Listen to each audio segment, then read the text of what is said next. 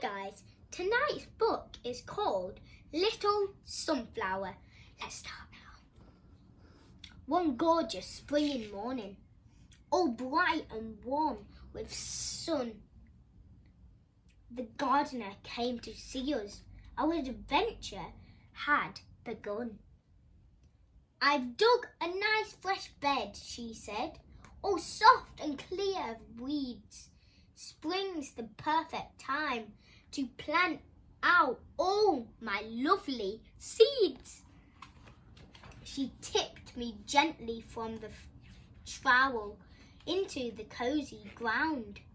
The soil was soft and warm, with worms wriggling round. She tucked me gently into bed. "There now, off you go." It wasn't long before my little shoots began to grow. I stretched my shoots and pop! I burst out of the ground. How wonderful it was to see the garden all around. Day by day I grew and grew. My big green leaves unfurled.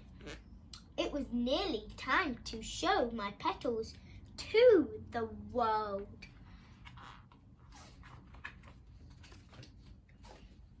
At last I was all ready. I spread my petals wide. I was a gorgeous sunflower, my face shining with pride.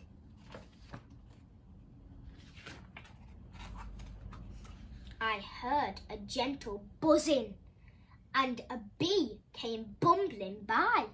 "Hello, flower," he said to me. "I brought you a surprise. Flowers all need pollen so they can grow their seeds.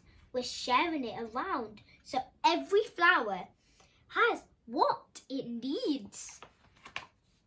All summer long I chatted with the bees and butterflies. As the weeks went by, I felt different inside. My petals started wilting and all around my head I felt my tiny florets turning into seeds instead. I started feeling sleepy. I closed my eyes and then when I opened them, I found I was a seed again. "Look at that," the gardener said. "These seeds are just the thing.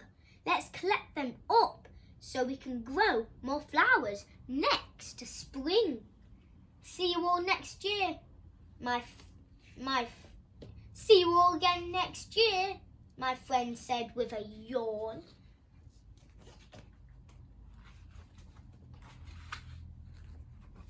They planted me again in spring, and day by day and hour by hour, I grew and grew until I was a beautiful sunflower. Can you all see him? He's a new, beautiful sunflower. And that's the end of Little Sunflower. See you all again soon.